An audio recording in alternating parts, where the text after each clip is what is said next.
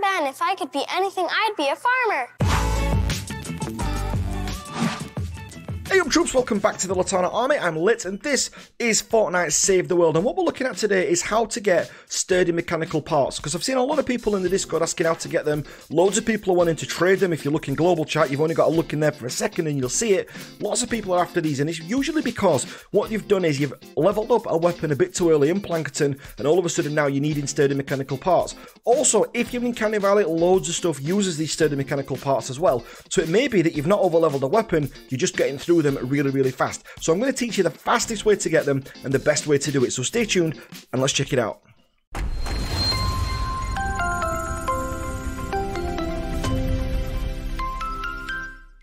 Okay, so first off then, if you're in Plankton, there is good news, you know, as long as you're up to about level, you tend to find 42 they start appearing, but about level 48 you'll start seeing a lot more sturdy mechanical parts when you're going around the map. So if you look at this one, this is Plankton, and if you're looking there, that's a 46, so that would be a good place to actually go and get them from. You've also got the rocket mission here, 40, you might get some but not many. Do you know, I've not got many others than that one, do you know, that one mission there at 46. You know, that are a high enough level to do these in. So in Plankton, you're probably not going to get a ton of them, you know, so you've actually got to go for your higher end missions. Look for missions that are in red, look for missions that are in yellow, and actually use them to farm. Now, if you're going to do that, don't jump into a mission with other people. Use this little button up here. You've got the 3 little lines up there. Just click those and make sure you click on privacy and click that to private, so it's just you in there, so no one else is in there. Now, we're going to go to Canny Valley. Now, a lot of people, I've seen a lot of guides, or most guides will tell you for sturdy mechanical parts to go to industrial parks and stuff like that, but that's not actually the better place. I tend to find cities tend to be slightly better than the industrial places tend to be, mainly because there's a lot more things like generators, cars laying around, there's a lot more parking meters and things like that, and things that you're going to need. So you'll tend to find that the city for this, it's not better for nuts and bolts, and it's not better for just gathering metal in general, but it is better for gathering sturdy mechanical parts. It's just, as I said, that's personal preference.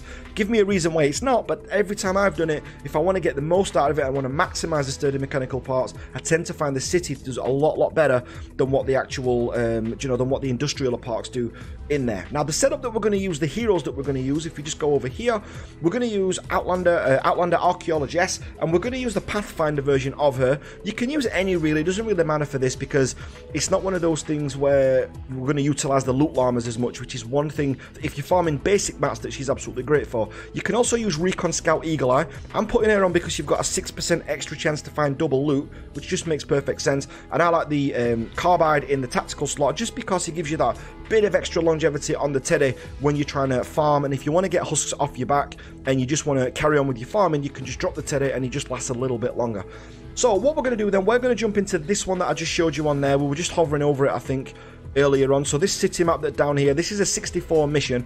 We're 65. It's absolutely fine on this one. So we've got the privacy set, and then what we're going to do on there, we're going to see how many we can get in 10 minutes. So from this point, what I'm going to do, once we actually start and I start the clock, I'm going to drop all my sturdy mechanical parts into like a little, we'll make like a little hut or something, or a box to put them in, and then we'll go and get them at the end, and we'll see how many we can get in 10 minutes. So stay tuned and let's see how we get on. Okay, so what we'll do first off then, I've already got some mechanical parts from earlier, so if you look at there, sturdy mechanical parts, I've got 134 there, so we're just going to drop those, so we'll max those out, we'll drop those in there, we'll just put like a little roof over it or something, there you go, and then we'll know where it is later on. So that's for us to find in a second, or after we've done the 10 minutes. Oh wow, okay, it's not really that safe, is it? Let's just put a box around it. There we go. Well, we know it's in there. Okay, so there's no one going to join this anyway because it's a private match, and if you look at all this, it's just knowing what to actually look for when you start. So what we're going to do, we're going to start the timer from now, and we're going to do 10 minutes of just farming for sturdy mechanical parts. So we've got some pretty much straight away there. So let's just keep moving. So the things you want to be looking for are things like cars, vans, telephone boxes, parking meters. Sometimes they can hold them in there as well, and basically anything that's mechanical. Now what we're going to utilize is phase shift and also the anti-material charge as well. Now llamas are great to get, and I would definitely advise getting them in between times. The only thing is they're not actually going to help you get sturdy mechanical parts because they just don't drop from there very often. Now, I use the phase shift when cars are far apart. So if cars are more than about 4 or 5 steps apart, and if it's up, then I'll use the phase shift. So like now, what I would do, now that that's come up, a bit quicker, and it just ups the time a little bit quicker for you. So you're actually getting more mats per hour. Now, I'm not going to get another bear there because we've got that. See, now look, we've got a loot llama here. I would still recommend getting these when you find them. Okay, I was doing a test run of this earlier just to make sure it all worked fine, and I got like 5 llamas on one mission, which if I was recording that would have just cut into the time. But we're only 1 minute in so far, so let's just keep going and see how we get on here. So there we go, there we go, there we go. All right, quick. And you can get things like malachite and things like that in there if you're in the right area and if you're the right level. So let's just grab all these up quickly. We've got loads of metal because obviously I've been testing this farming guide out for you guys before we've actually come to it and put it up. So let's just keep going, keep going. That's that. Anti-material charge is up. Now, if you look there, we've got husks coming, so we'll just drop the bear in there, and then we'll get on with what we're doing. These pipes and stuff, great for nuts and bolts. Now, these are the best thing to get the sturdy mechanicals from. If you just hit them, they only take 1 hit. They don't give it every single time, so it's RNG, RNG dependent, if you like, in that sense. But if we go over here, this one, look, just 1 sturdy mechanical part. Nice and easy. And if you're getting ambulances and stuff, don't forget to get these at the back. Damn it. Okay, I think these want to get us. Let's put the turrets up for those guys, and we can carry on farming. This is another reason that I use the Outlander as well, just because she can kind of hold her own, and she's got enough like extra skills, if you like, to actually stop things getting to her. So, you know, the turrets have just taken care of that, and the bear took care of it earlier. Okay, so let's keep going here. So we're just going to try and maximize as much as what we can. Now, if you look there, the loot find, that was glowing green through the wall. So that actually helps us as well. Going into these fireplaces is sometimes good, because you can sometimes find things inside here. Lockers don't tend to do it, but they do sometimes. But they're always worth hitting. We've got the anti-material charge for that. Things like fire trucks that are going to take a lot of hits. Do you know what? We saw some loot down there, didn't we? Alright, that's through the wall there. So we'll come back and get that later on. But you know, the fire stations and things, sometimes they have things in them like vending machines. If you look there, we just got some sturdy mechanical. And we've got the treasure find, so we know that there's going to be something in here. Do you know what? There's a door. Why would... Oh, okay, we can't use the door because it's blocked off. Oh, it's still through there, look. Okay, well, let's just leave that one for now. So we'll just keep going. I'm just trying to maximize time. That's why I'm trying not to just do every single thing. Where haven't we been on the map? Okay, let's get up this way. Sometimes worth going around the edges of the map as well. There are things there. Okay, so we've got anti-material charge I'm going to save for this bus. Anything that'll take more hits than normal. Do you know what? I'm actually, you know, curious to see. I don't get many from the parking meters, but you do get nuts and bolts from them. I don't think we've seen very many sturdy mechanical parts from the parking meters, but I definitely wouldn't leave them. Just because you get so much from them. If you look at my inventory over here, Detective Cheese, every time he runs out or he's got too much bag space, sorry, not enough bag space, he drops me his nuts and bolts. So just look at all them. I've got an absolute ton. And I've got more in storage as well. So look, we've got husks there. We'll put the bear down, and then we can just carry on farming while the bear takes care of those. Just another reason why the Outlander rocks when it comes to farming. Look, didn't even get to us. Okay, we've got that one there. See, the phone boxes are always great as well. Anything that like just dishes out like power tend to be absolutely great. So anything that you think may be mechanical are great as well. Now you got to think as well, garages sometimes can have a ton of stuff inside them, so don't dismiss these. Sometimes you can get stuff in there, okay, or you can have ammo on there as well. You get toolboxes. All this is worth searching to try and get those extra bits in there as well. And you can get a ton of other bits. If we can find a house, which you sometimes find in the city as well, they're always great. Now, if you look at this, I saw this. This is like a little deli thing that they've got. Now, you can search them. You'll sometimes get things in there. God damn it, guys. Come on. We haven't got a teddy up. Let's put a drone outside just to keep us safe. Okay, so you can search all this and get the other bits if you are. But if, like us, for now, just because we're on a timer and we're going for mechanical parts, I'm just going to be a Hulk and smash all this up. And we should get some mechanical parts from in here as well. These are always great if you can get in somewhere like this. And you'd be surprised at how many you can actually get from places like that as well. Now, I'm going through the wall because I saw this computer place through here. So sometimes you can get from in here as well. You'll not get as many from offices. You know, the little delis and things like that tend to be the better places. Okay, now office blocks like that are good. You sometimes, more so in the industrial estate, but you sometimes get like power generation places or like printing shops and things like that that are going to have an absolute ton of stuff inside them. See if we can find one. Well, this looks like a bar. Okay, we're probably not going to get much from in here. Just think about the place that you're actually, that you're actually destroying, and just think, would that have power in it? So these things are absolutely great. ATMs, stuff like these ice machines are great. We don't really have things like that in the UK, the outdoor ice machines at hotels. Okay, look, we're going to put a bear outside on this corner. Again, he'll just keep whatever's out there busy. So we can get on with what we're doing. It happens. Okay, look, we've got that on there. Things like cannons, great. So this is actually a good spot to do it in as well. So take all these off the top. Just get as much stuff as what you can. And as I said, with these things that are glowing, I'm sure I've missed a few. But just search them. There's a parking meter inside there. Okay. Why not?